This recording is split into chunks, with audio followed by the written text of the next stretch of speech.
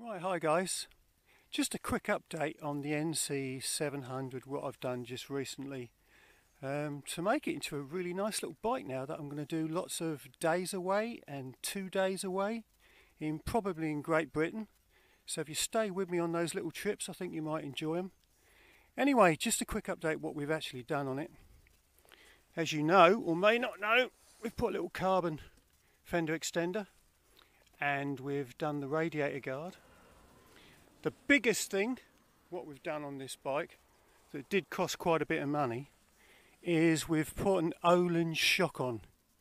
Yeah, you can't see it because I've got a waterproof sock on there from R&G that keeps all the shit off, because that's an expensive shock absorber and I'll take it off the bike and sell it if I ever sell the bike, that is. So you can't see it, I know, but it's a bright yellow Öhlins shock. It's made this bike unbelievably better. I just wasn't getting on with the shock. Every time I went over a bump, it was jarring my back, and you know how my back on motorbikes is a little bit sensitive, but now it's awesome. It handles better. I ride actually over drain covers now. It's made a massive difference to this bike. Well worth the money. The other thing is I've put a taller screen on because, well, you need it if you're going to go for touring. The other one was fine actually, I hadn't any trouble with that, but for touring on motorways it's just better to have that on. What else have we done? Yep, we've wired up a sat nav which is wired to the bike. It's a nice little, it's all it is a sat nav from well, we had lying about in the house basically. It was the wife's old one. It's a little tiny one, just clips off. Whoops, shit, oops. Yeah, it's wired up, you twat, as he drops it. It's a tiny little thing, and I've made myself up as you can see, a special little tool there that just clips on the handlebars. I can actually use that on my other GS as well if I want to. So it's made up of several bits, but works really well, and it just, whoops, clips on just like that and move it around, and it doesn't come off, and it's fantastic. I'm actually really pleased with that.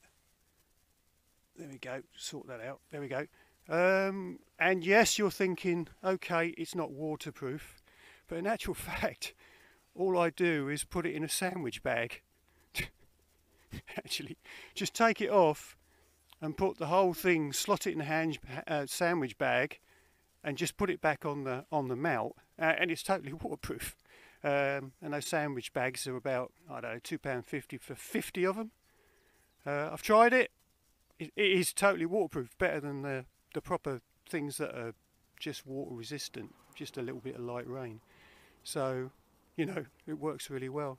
The other thing I've done is I've put heated grips on, as you can see, old heated grips, which are really nice because they're really comfortable, because they're a bit fatter, which is much nicer if you've got bigger hands like me. So I'm really pleased with that. They're warning for everybody out there that's going to put heated grips on this bike. I've fitted 5 sets of heated grips in my time, and this was the hardest I have ever done. Honda, in their infinite wisdom, had a big flange at the front here where you slide it on, so that's got to be ground down and filed down. 2 flanges at the back. Also, there was 1/8 of an inch dimples all the way around the whole of this thing. It took me an hour and a half, I think, just to put this one on. It was a nightmare.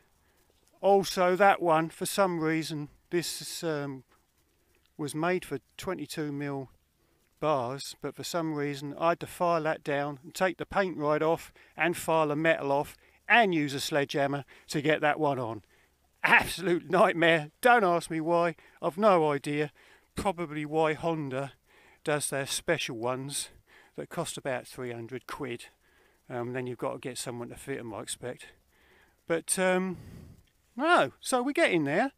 It's turned this bike into a really pleasant little bike now with all the mods. especially suspension. The heated grips, so much more comfortable. Yeah, I'm really pleased with it now. So I'm looking forward to going away for, you know, weekends away where I don't have to cart the big GS about and whatever. I can take this into towns and it's just a lot easier to handle. But obviously I do still doing big trips and whatever on the other GS. Anyway, let's go, because what we're going to do now, we're at the reservoir here. Look, lovely, beautiful, hot day. Fantastic. But what we're going to do, we're going to go to Heybridge Basin. We're going to have a look round there. So if you guys like to stay with me, I think you might like this little place. Okay. Oh, there's just one other little thing that we've done. We've adjusted the angle of this seat. Can you see that it's just raised up a little bit there, which you can't hold in, drop down a bit there. Can you see it doesn't go with the bodywork, but the who hell notices about that. But I just couldn't sit on the bloody thing for very long. Oh, it was an arse killer. My mate Malcolm's got the same bike. I mean, he couldn't sit on for more than an hour. So, but now, go around Europe on it. Fantastic.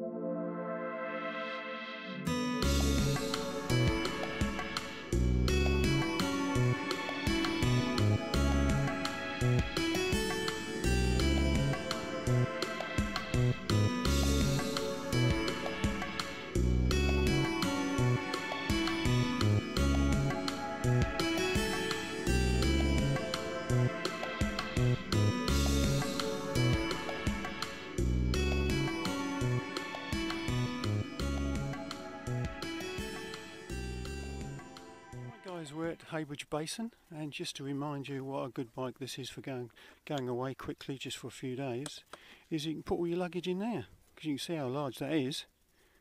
So anyway, let's go and have a look around Heybridge. Yeah, I'm going to have to apologise. I'm afraid, yes, it's more boats, because I do live near the coast. There you go, look.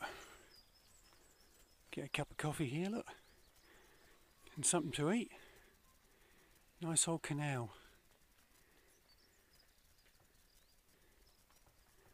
Let's have a little look down here.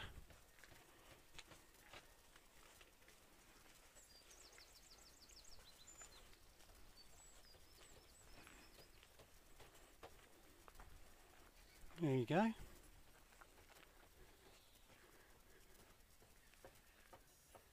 It's nice here, isn't it?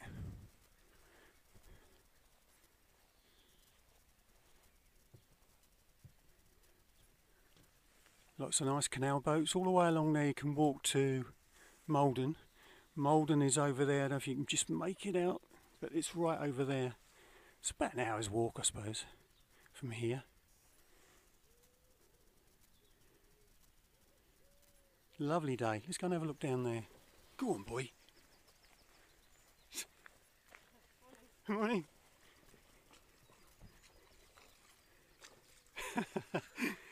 He can't make his mind up whether to go for one ball or both balls. He's going to go for both balls.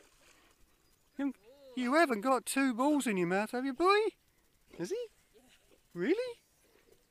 I suppose he doesn't choke on them. Well done, that boy. Don't shake yourself around me. That's a big houseboat. That's bigger than my house.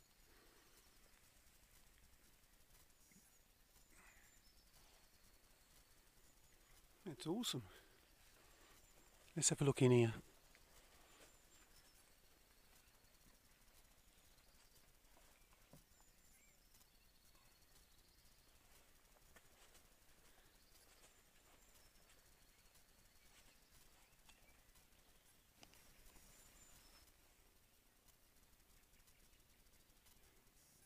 There's an ex-Royal lifeboat.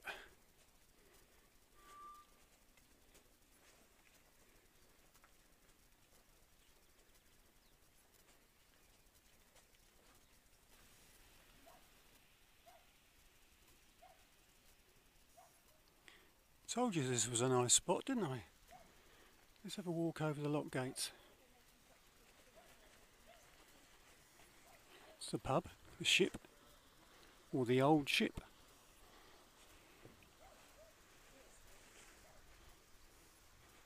Come and have a look round with Eric Booser.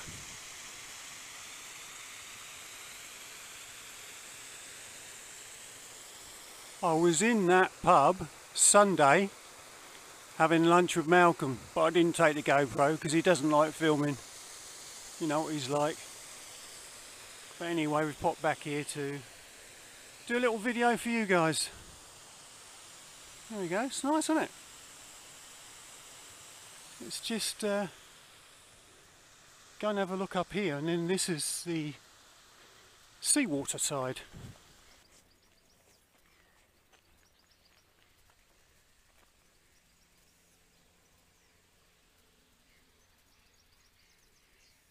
That there is an island. I think that's Osey Island, and I think there's one house on it. Just somebody lives on that whole island. It goes from there right the way around to there somewhere. Nice.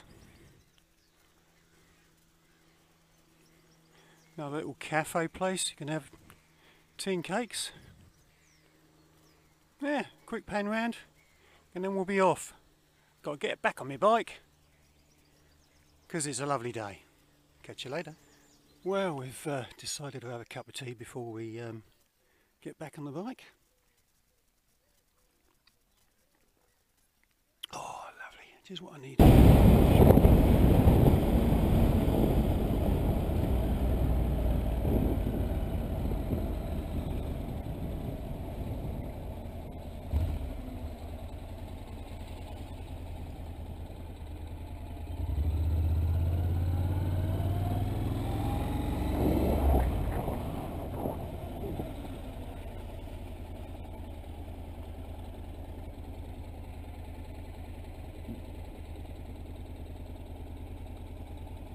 Well, we're here at Norman's, and I'm just getting a cup of tea, and I know I shouldn't, but yeah, look at that. Norman baked me that. Yummy, yummy, yummy, yummy.